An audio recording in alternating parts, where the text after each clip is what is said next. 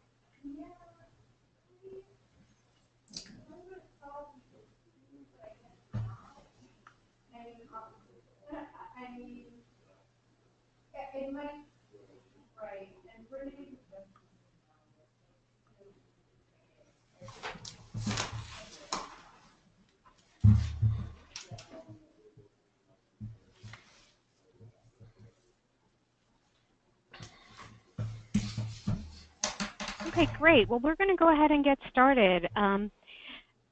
Welcome everyone to the first of a three-part series based on the handbook Underwriting Efficiency. Just a few housekeeping items to start off with. You should all be able to see on your the right-hand side of your screen a header called the handouts, and right underneath that is the Underwriting Efficiency Handbook. It's available there so that you are able to download that PDF document. Also, as we go through the webinar, please feel free to insert your questions and comments in the chat box, and we will be calling on those throughout the webinar. And lastly, just to let folks know, we will be recording today's session, so we will make that available to you after this webinar has ended. And I'd like to start the webinar with a quick poll of the group that we're going to put up on the screen. And if folks could just take a few seconds to fill that out, and we'll come back to that a little later.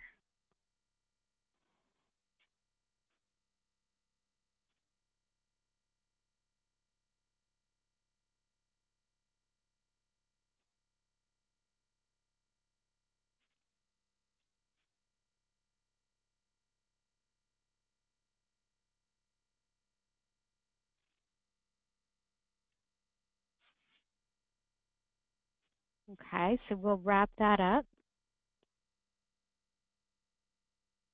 So here are the responses from that. Thanks for participating. How knowledgeable are you about the topic of today's webinar? So we've got a really nice range here of some folks that are very new to this topic, some that have professional expertise, and then I think a good slice in the middle that understand the key concepts related to this topic. But hopefully we'll all learn a little bit more here today. So my name is Yerina Mujica. I'm the Managing Director of the Center for Market Innovation at the Natural Resources Defense Council, and I will be moderating today's webinar. If we could just advance the slide. We're joined today by Elizabeth Kelly, Manager of Sustainability Programs at the Community Preservation Corporation, and Robert Riggs, Senior Vice President and Regional Director for New York City at CPC as well.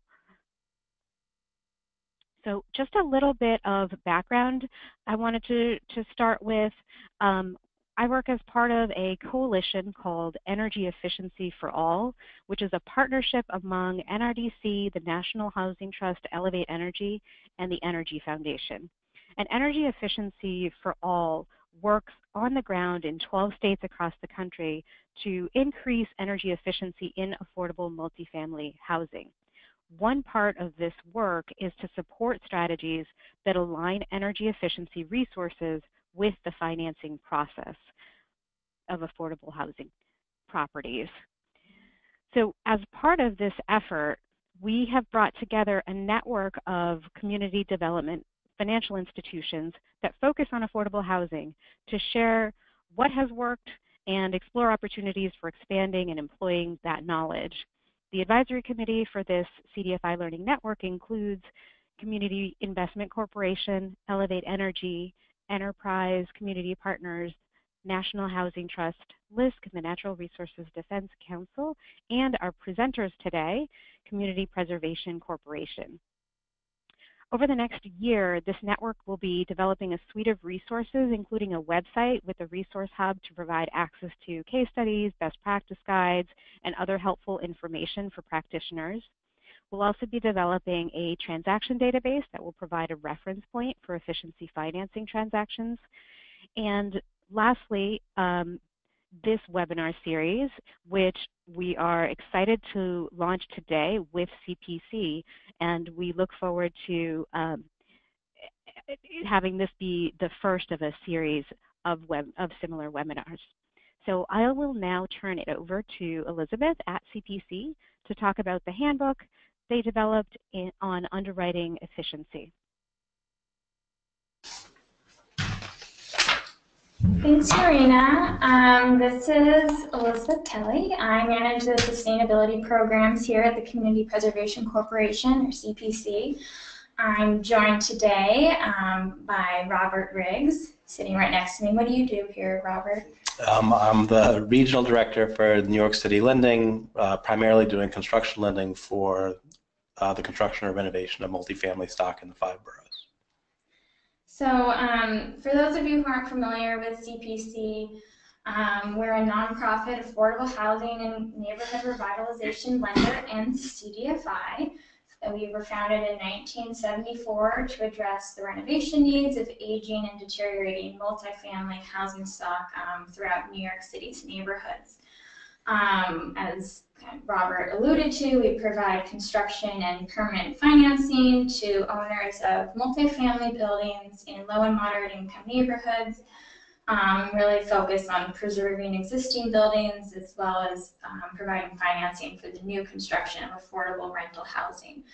Although our start was in New York City, we now work throughout New York State, and over our 40-plus year history, we have worked to preserve or create over 157,000 units of affordable housing, been really involved in downtown revitalizations throughout the state, and continue to push for kind of improved building quality as well as energy efficiency as part of our mission and the work that we do throughout the communities.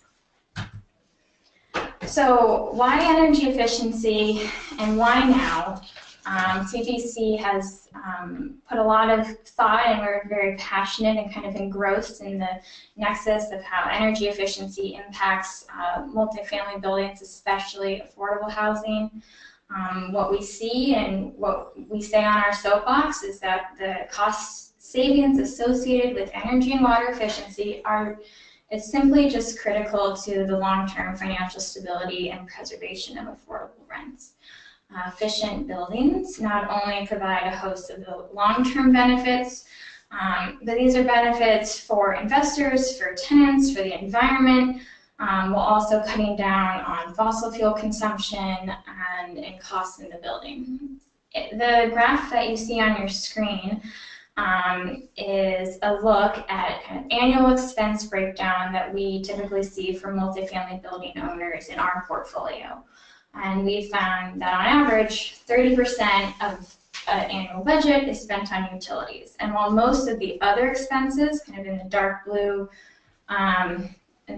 wedge, include things that are fixed, like legal fees, cleaning and maintenance, and other non-negotiable items like real estate taxes, the utility wedge of this pie presents a great opportunity to lower expenses. Other costs are fixed, utilities can be decreased, and we can improve cash flow and therefore the economics of the buildings that we're financing. So first kind of takeaway today is that utilities equals opportunity. You have an opportunity to improve the property holistically by looking at utilities where there might not be a lot of other wiggle room.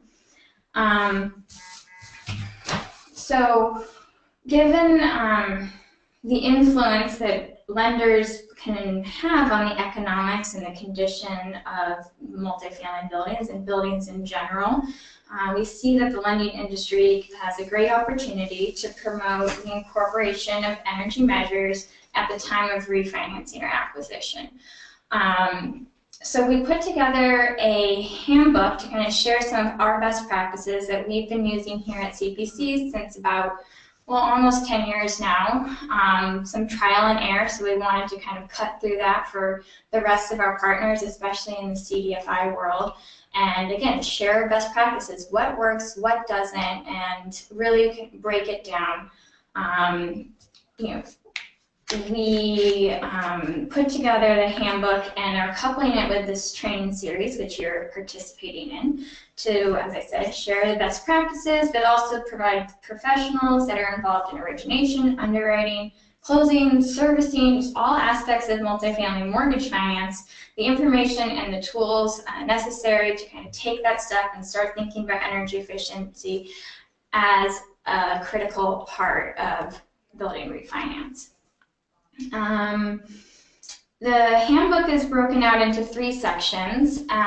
First, section 1 is understanding efficiency, and that's really today's webinar topic. We're going to be just getting more familiar with efficiency, especially from a lender's perspective. There's a lot of talk, even subway ads, there's just stuff all over about how building owners, homeowners, residents can save money, but we wanted to flip that and put it on how can the lender think about this and how is it in the lender's best interest to make sure this is happening for their customer and for their owners. Second section is building efficiency, where we really get into what does efficiency look like. I'm new to this topic. I don't know what you mean, Elizabeth, when you're saying energy efficiency. So if that's you, join on November 8th, 3 p.m., same time, same people. Well, Robert won't be here, but more people. And we're going to really talk about what does efficiency look like in a multifamily building, and how do we incorporate that into financing. And then the third webinar is integrating efficiency, which I'm really excited about, and that walks through a kind of phased plan from originations all the way through construction monitoring and asset management and loan servicing, and kind of points out different tips and tools along the way to not only make sure these projects are happening and starting conversations on the topic with our customers and with our investors and our board members, but also making sure that we're tracking and quantifying and recording the impacts and all that great stuff. As Urena mentioned, this handbook, there is a link on your panel. It says handouts, and I believe there's like a download for the handbook, so you can pull that if you want. You can go to our website, communityp.com, and download it from there, or email us. Our contact information is at the end, and we'll send it to you. You don't need it for this handbook, for this webinar, but there's a lot of information in there. And this is kind of just like the amuse-bouche for the handbook. It's just to kind of let's stop there. Okay, so what if you're on this call and you're not a lender? What if you're a building owner, or you're on the policy side, or you work for an NGO and you're interested in this, but you're like, oh, maybe this is too lending specific? Well, you can stay online, because most of the economic and social principles that we're going to be discussing for the rest of the presentation can be applied to a large range of investment and lending activities, especially projects that are focusing on that triple bottom line, which is projects that seek both equitable environmental gains in addition to economics. So hope you stay with us. So Robert, been quiet over there. True or false? Property owners have the greatest access to capital when they obtain their first mortgages. So it is true that first mortgage financing is kind of the cheapest and most flexible access to capital, because Right. So if you're doing the energy improvements of any kind, there is a cost associated with them, whether it's balanced against savings or not. It amounts to an investment in the building at some scale, and there are only three sources for that capital investment. Equity, debt, or subsidy. So owners might choose to just pay for improvements out of pocket. It might be a reasonable business decision for them to do that, but by definition, that's equity. That's the most expensive form of capital. So if they're really doing a cost-benefit analysis, they would rather have less expensive capital. There's a thought that, well, the best way to do this is to give somebody second mortgage financing for just for the energy improvements, if that seems cleaner. But that means it's subordinate financing, which probably means it's more expensive than first mortgage financing. It also means that the first mortgage lender, who might already be in place, has to agree to the subordinate financing, which can make what seems like a simple process much more complicated. And then finally, it could be subsidy. So subsidy is very inexpensive, by definition, but it's a very limited resource. It's not necessarily scalable, and in all likelihood, if it comes with any kind of lien position, you again got to go back to the first mortgage lender for approval. So even if you're using subsidy, you probably want to put it in an ideal world, you put it in with the first mortgage financing, because the first mortgage financing is the cheapest, most flexible source of capital. Yeah, and I really would stress that, so this is great capital to use. You're already kind of opening the building up financially or physically, and this is really just a simple add-on to be in. I don't even like saying add-on. You can integrate the efficiency scope into this refinance package, lock in that low-cost capital, and not only does the borrower benefit from kind of the lower expenses, improved property condition, better cash flow, but there's definite benefits for the lender institutionally, and I think that having these early conversations when they're first coming in the door really helps to lock in that value of energy efficiency and incorporating it in part of this process, existing process. The wheels are already there, things are already churning, to create a situation that benefits both the lenders and the owners. I think that when you talk about energy efficiency, there's this weighted conversation about the value of efficiency and what's the payback on every single little measure that you're putting in, and how can we quantify it, and how can we justify upping,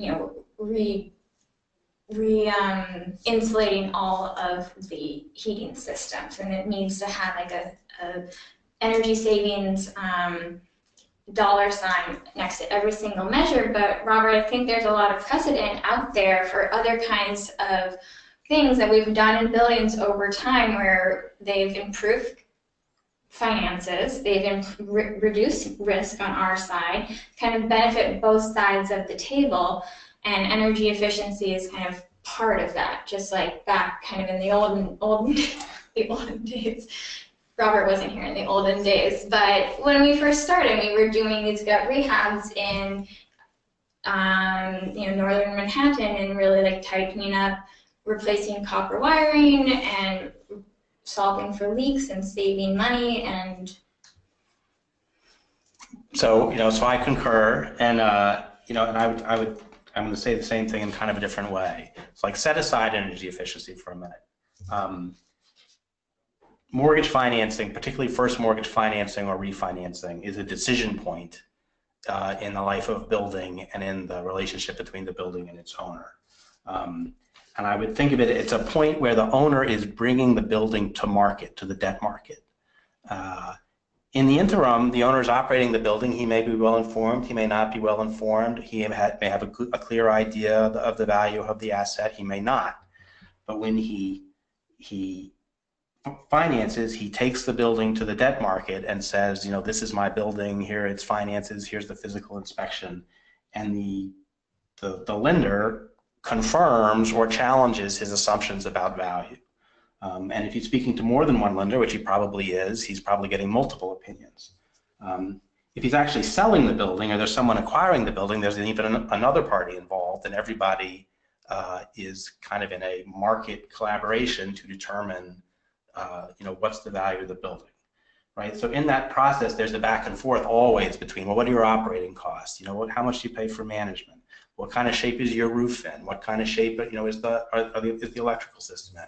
That's a completely normal part of evaluating the building. And someone saying, well, you could be operating for this, or that your operations are awfully tight on that. And the willingness of the market to provide debt is a confirmation, of the value. But it's not uncommon at all for it to come with requirements, like, well, okay, this is fine, but you've got to fix the sidewalk, or if you've got to fix the roof. So to add as a component in that, energy efficiency is completely appropriate, and I think, as Elizabeth was saying, that the kind of mechanism is there for the evaluation. So to add another layer isn't something that's going to be rejected, in the sense that you're already doing inspections and reports, you're already making requirements and recommendations.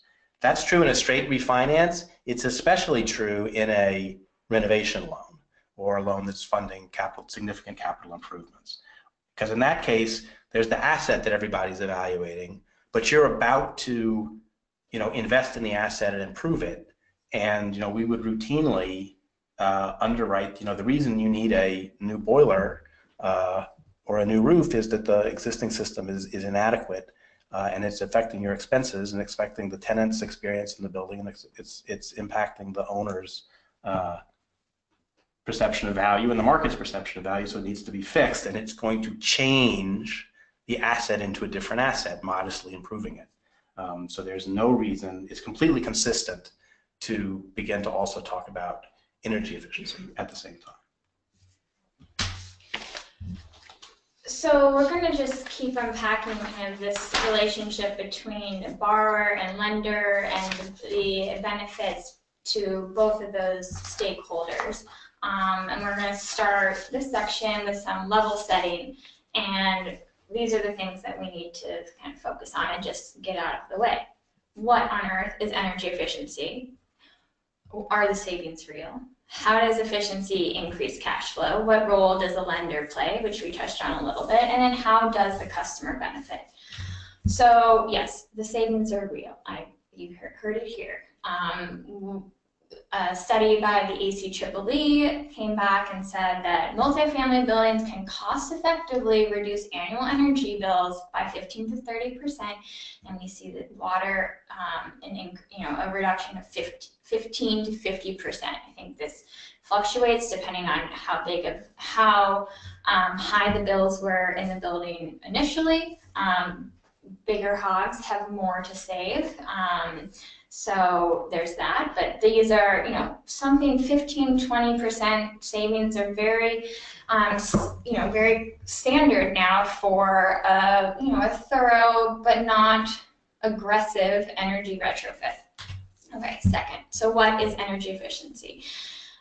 So I say efficiency a lot, and that is just a short abbreviation for things that are for measures or processes that are going to lower a property's utility bills, limit the consumption of fossil fuels, conserve electricity or water, or add renewable energy generation, something like solar photovoltaics or wind power.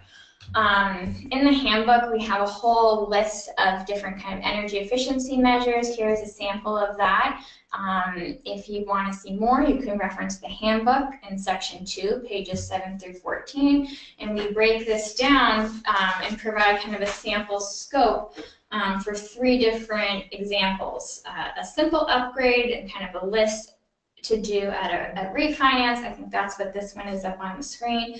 Number 2, a moderate renovation, so a little bit more expanded scope, and then substantial improvements, which include suggested measures that fit with both more like a gut rehab or new construction. So if you want to improve your vernacular on what is energy efficiency and water conservation measures, you can check that out because we have a whole list of them. And we also talk about the cost and the savings associated with those measures. So how does energy efficiency increase cash flow? In the graphic you see here, there's two scenarios. And in example A, we have business as usual for an affordable housing building seeking a loan and public subsidy. Income is the green circle minus utilities in orange and other expenses equals NOI or net operating income. It's from the NOI that a lender, as most of you must know, the lender calculates this supportable loan, and here it's paired with subsidy for the full package to embark on this renovation. In example B, the green income circle stays the same, and the orange pie representing utilities decreases, presumably due to energy efficiency. So now you can see that NOI increases, and with more income and a higher NOI, there's additional cash flow, and the building can support additional loan proceeds.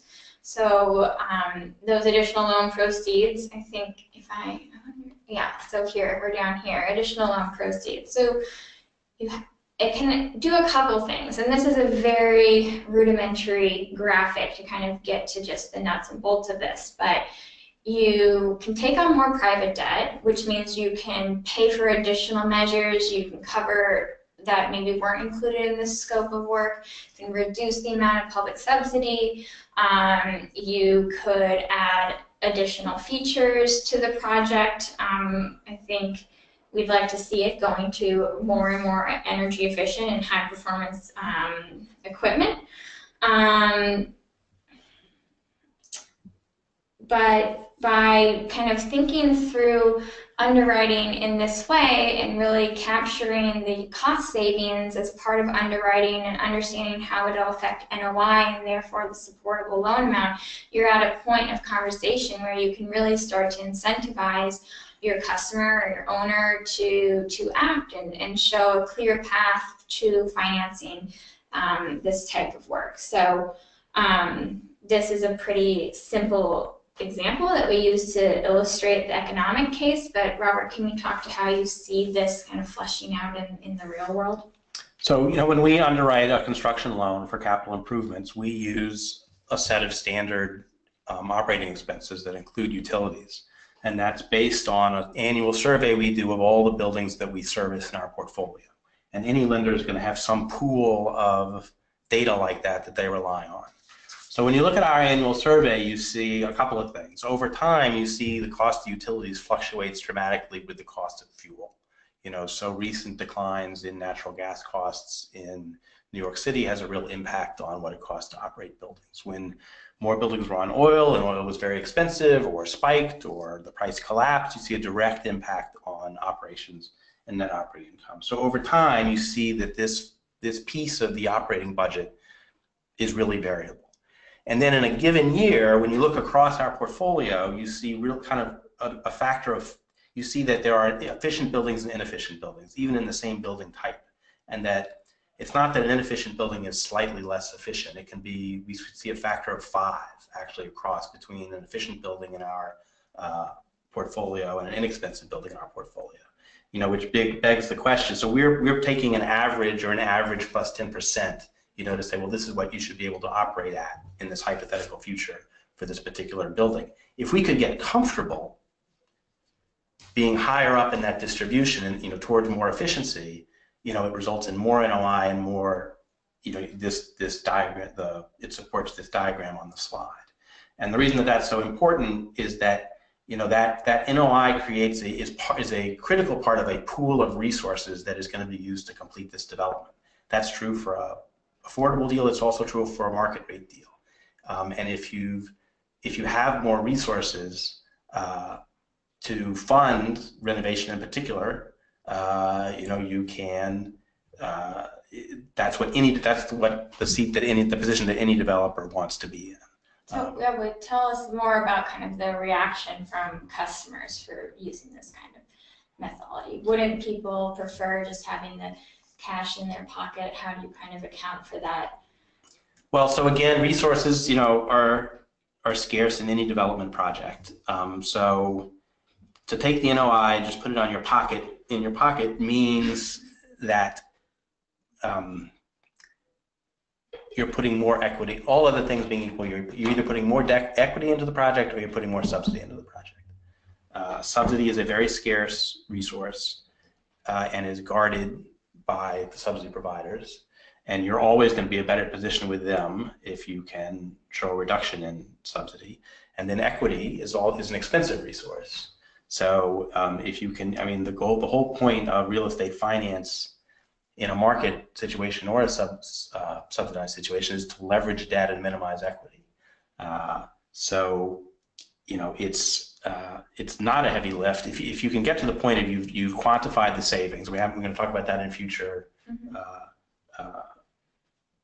future webinars. But if you can quantify the savings and then make some risk assumptions about how you're going to treat those savings, you know, we've not seen owners are happy to leverage more first mortgage debt in almost every scenario. And then the only other thing I'd say is there is a balancing, you know, that the owner is, the lender is more risk averse than the owner. And so, you know, and again, this will come up in the underwriting sessions. Some of that, we're not going to rely on all that savings because it has not been demonstrated yet. So when we take our kind of fudge factor or credit adjustment, it means that if the savings are really realized, it actually will increase the NOI to the borrower.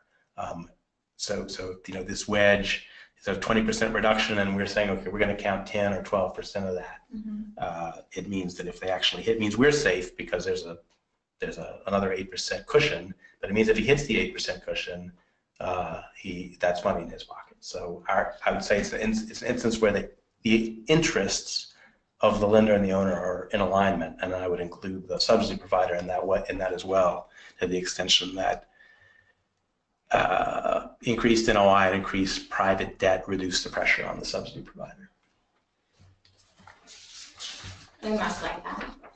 Everyone wins. So what role can a lender play? I think the first and foremost is just educating the borrowers about the benefits of efficiency and starting that conversation as, you know, early in the application process. And that can be as simple as just saying, hey, have you considered doing any efficiency as part of this refinance? And if the answer is no, and they haven't thought about that, you have a great opportunity to say, oh, here's a list of recommended measures, or, you know, here's something that I've seen in other similar projects. And it's just about, you know, starting that conversation. I don't think these conversations are really happening yet across the industry, and just taking that step forward kind of puts into this, you know, into a ripple effect that just creates more and more opportunity. The borrowers can also work to help identify opportunities. I think a great time for that is during your walkthrough, when you're visiting the site, and kind of pointing out, you know, like, oh, you're replacing that boiler. What are you replacing it with? If it's, you know, in kind, or is this a chance where you can really go above and beyond? Again, well, financing the upgrades and improvements with mortgage capital, which is kind of what this presentation is all about. And underwriting the savings, providing the additional loan proceeds to finance the improvements, and then connecting borrowers to private and public incentive programs. And I think, you know, not every bank that you go to is obviously going to take this position and have this role and relationship with their customers, but I think the CDFI community in particular, you know, has there's a great opportunity there for this community. I think we do a lot of technical assistance, and it fits really nicely into that offering.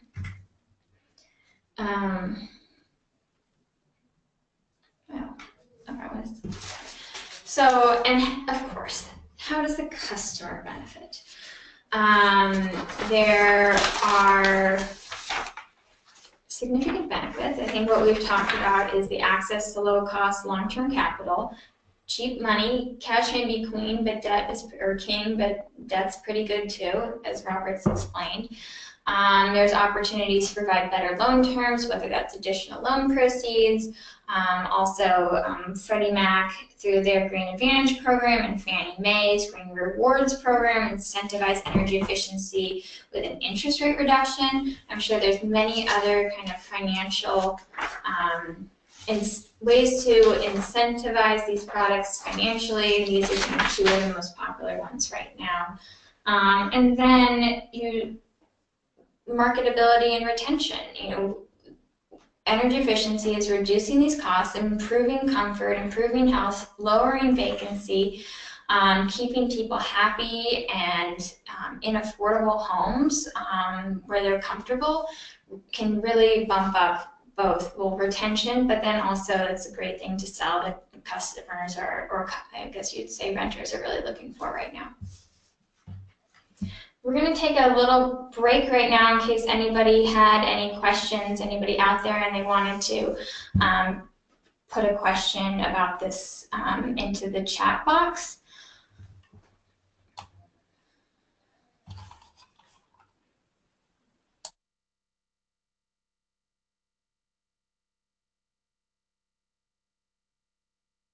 Okay, well, while that's happening, we're going to move ahead and kind of walk through a quick case study. The location in New York City. This is an 18-unit multifamily rental building. There's a rehab scope of $500,000.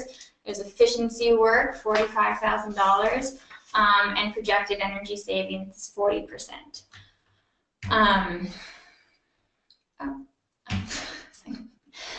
Okay, so we start with the historicals. Start with annual income. This is an underwriting case study, so we're going to walk through the underwriting. So income minus expenses. So we're subtracting the annual expenses, which includes utility costs as well as all the other expenses a building has, such as salaries, insurance, taxes. And income minus expenses equals NOI, or net operating income. From that, we can determine the loan amount and the amount of debt service, and we can calculate the debt service coverage ratio, assume the property value as well, and of course the loan to value. So this is all like the historical building as usual cash flow. Okay, so here we have our energy efficiency example. Income is staying the same, but efficiency, doing efficiency is lowering expenses. We're cutting the expenses just by 20% to make this example a little bit more consumable. And 20% on the 40% projection, so we're taking half. So we're taking half, and so that's the kind of fudge factor that we were talking about earlier. It's just a cushion, and also an opportunity for both parties to again benefit. There's additional loan proceeds, but you also have, it's not all of your savings are going to pay back debt service, and other expenses are staying the same, and we see NOI is increasing, and the project can support additional debt. So the loan value goes up, property value increases, but in this scenario, we've modeled it out to make sure that loan value and debt service coverage remain the same. So at the end of this example, you have additional loan proceeds, $91,000, and an additional $5,000 per unit. If we go back to this slide, you can see, so our cost of the efficiency scope was $45,000. Additional loan proceeds, $91,000. This definitely covers the work of that. Maybe some consultants that you had to hire to do the kind of analysis to produce the efficiency scope, but definitely there's financing, there's funds available to do this. And just I would add that it's not, that's not a normal dynamic oftentimes when you're saying we want you to do this, and then there's no, this kind of cost benefit can be tedious to work through, in normal conversation with a borrower, but at least you have the opportunity to do it, as opposed to saying, you've got to put in this kind of window, and you just, and that's the requirement, with no, it improves the value of the building, but you can't turn it into the cash flow to pay for the window. Right. Okay, so again, if you have any questions, you can add them to the chat, and we'll be happy to answer them. But now I'm going to take it kind of high level again. This is our kind of efficiency benefits diagram, and I definitely wanted to spend some time talking about this. It's a lot of information, but when you're selling efficiency to the customer, whether it's your customer, your board, your coworkers, your managers, your investors, your public partners, efficiency can be the answer to many of the challenges we as professionals face in the real estate industry. And I think the things that really drive someone to renovate a building, to make improvements, are going to be seeking financial stability, tenant satisfaction, and improved property condition. And efficiency can really impact all of those, positively impact them. These three terms, we actually tested with an industry focus group, and the words have really resonated with the participants. And it's clear that this is where our focus is in the industry. So we wanted to expand, specifically on these concepts that I think the industry is really motivated by, and use them to kind of further spell out the benefits of efficiency and so many efficiencies, and how efficiency works to strengthen the triple bottom line. So we have financial stability, the first one. Contributing to a building's financial stability, we can invest in efficiency, which can raise the NOI, lower vacancy, improve value. A reduction in expenses and an increase in cash flow improves the building's financial performance, which also translates into portfolio performance when efficiency is integrated across lending products and investments.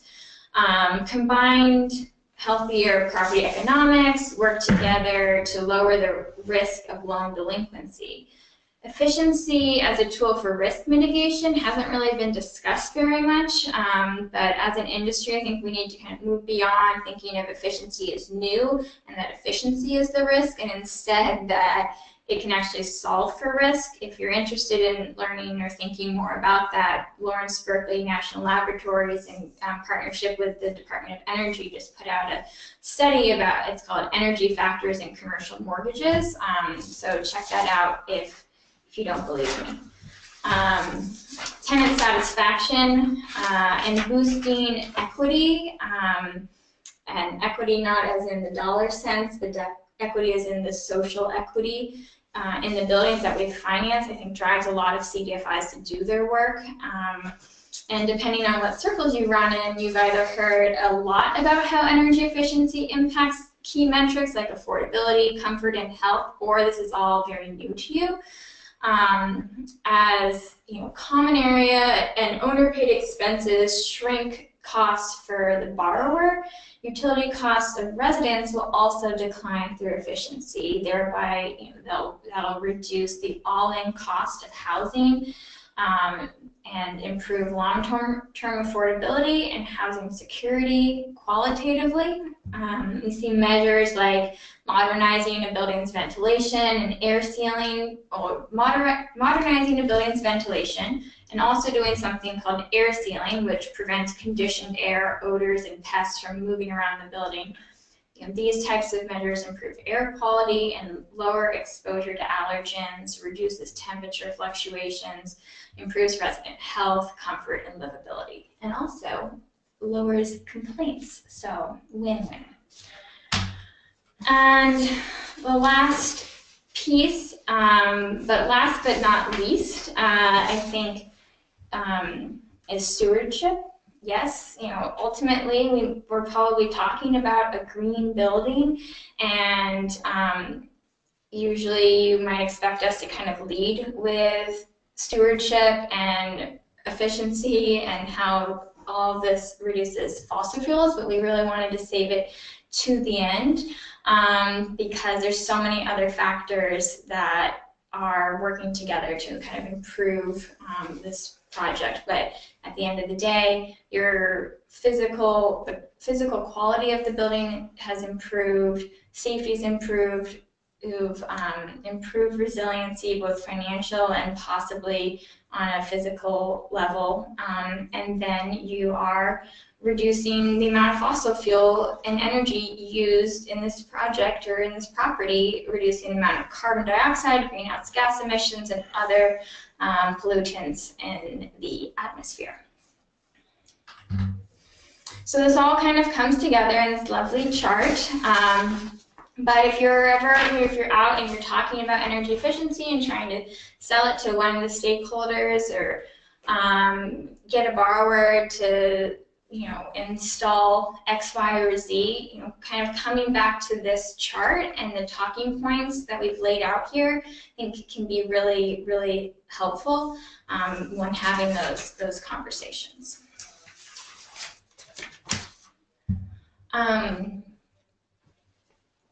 Okay, so we have some questions. Elizabeth, would it be helpful for me to read some of these questions that we're getting in? Yeah, I think we're ready for some questions now. Great. And folks, please feel free to continue to add questions through the chat feature. The first question is, can you clarify why CPC underwrites to a percentage of savings? How did CPC decide how much to downgrade the savings? So I'll speak to that. So we're involved in a process of integrating this into our underwriting. So there's our underwriting. We also have partners. We have a mortgage insurer who insures most of our permanent mortgages. We have investors that buy a subset of our permanent mortgages. We have appraisers and engineers that we have to work with, and we are getting reports that project and quantify projected savings. So that is a look into the future on an asset that hasn't been built yet. So from a credit perspective, there's risk there, and the appropriate first step into that risk is to mitigate it with a discount to the projected savings. So that's a step in a process that the next steps will be starting to collect performance data on buildings that have met certain scope, have included certain scope and spec in their renovation budget. And as we accumulate data of actual performance as opposed to projected performance, our expectation is that our mitigant was conservative and that we are over correcting, and that as we build a pool of data that supports a less aggressive mitigant, we will adjust the mitigant down and take less and less discount on the projected savings into an ideal situation where we would be able to accept the projected savings, 100% of it, as long as it's consistent with recently renovated buildings in our portfolio's actual data. So the data is important, and every loan that we do now, the borrower agrees in the loan documents to give us access to their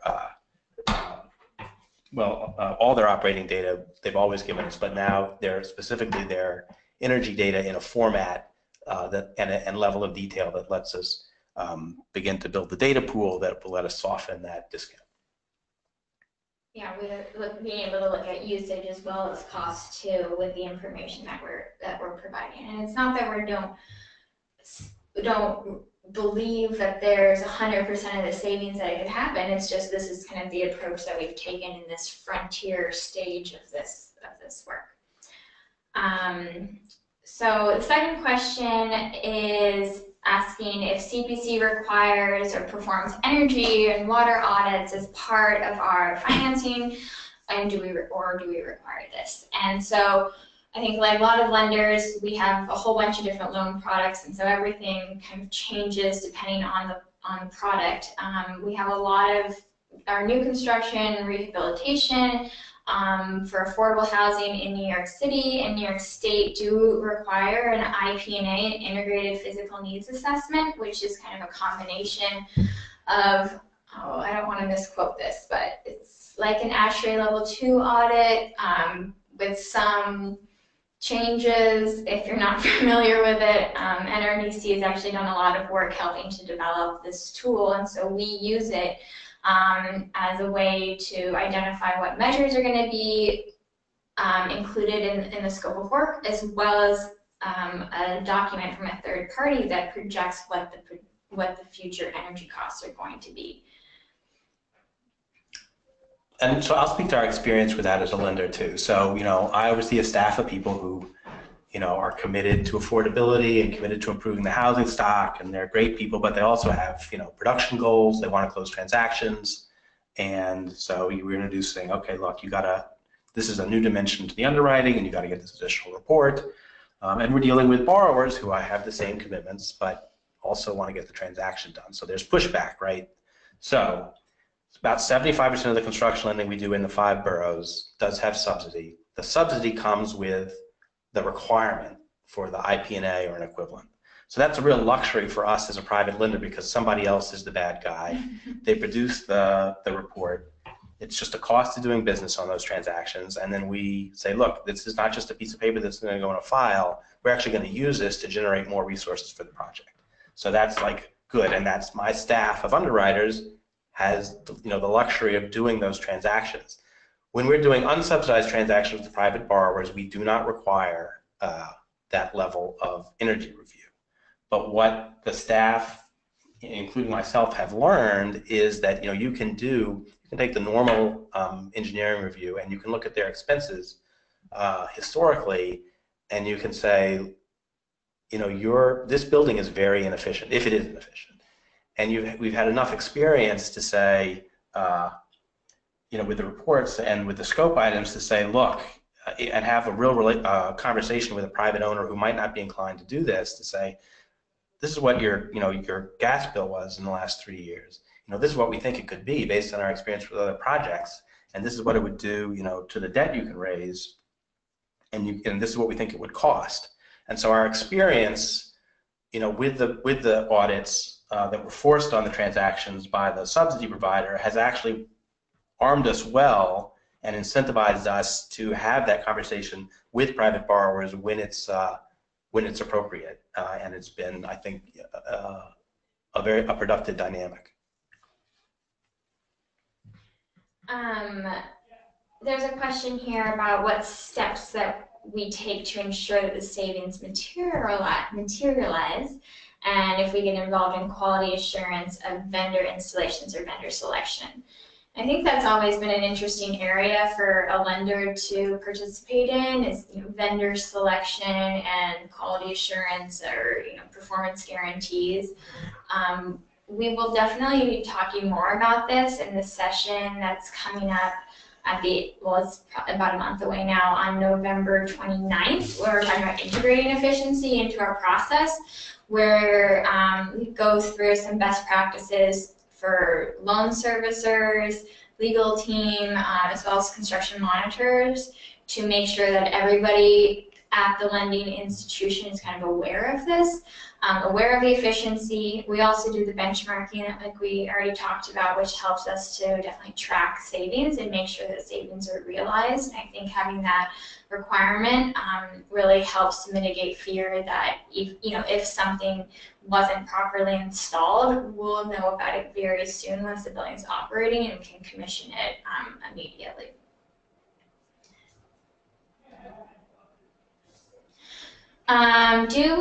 Does CPC have energy efficiency standards, kind of like a checklist of energy efficiency measures that we require for all buildings? So the answer, yes and no. So I do.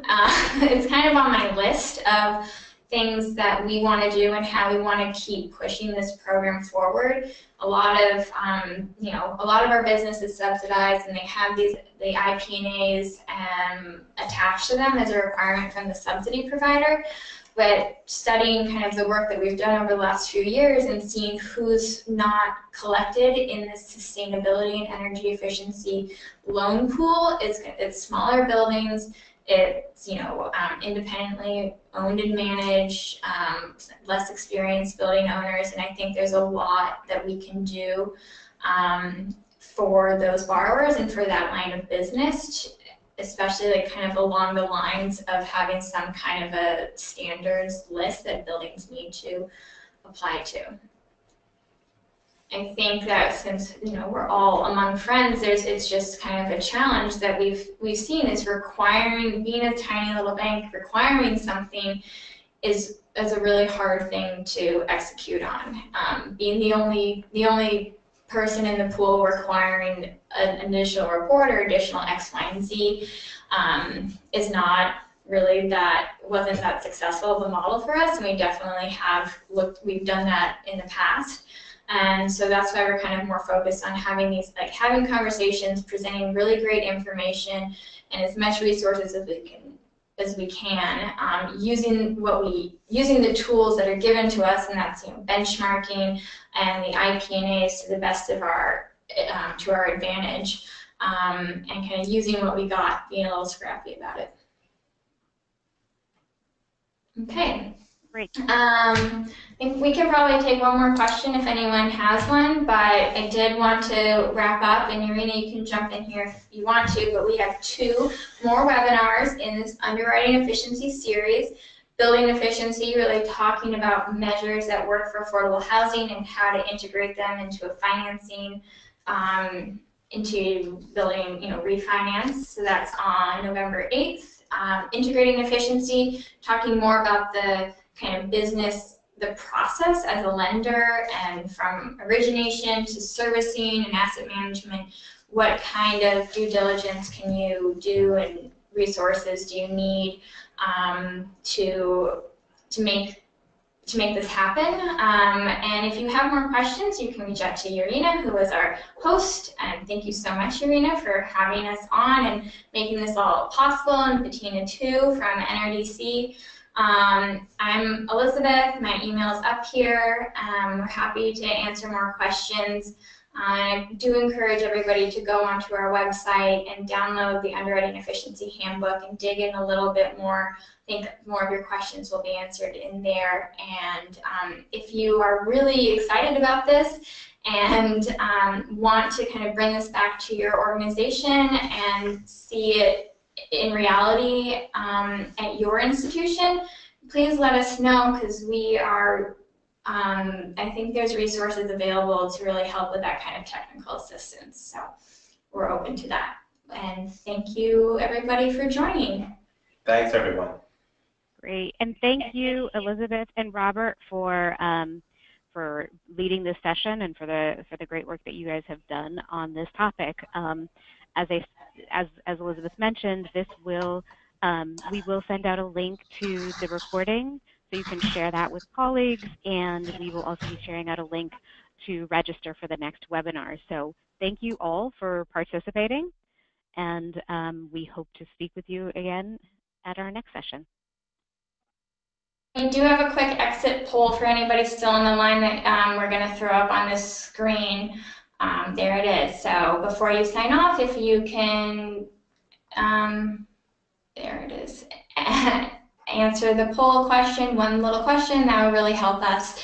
We would appreciate your feedback.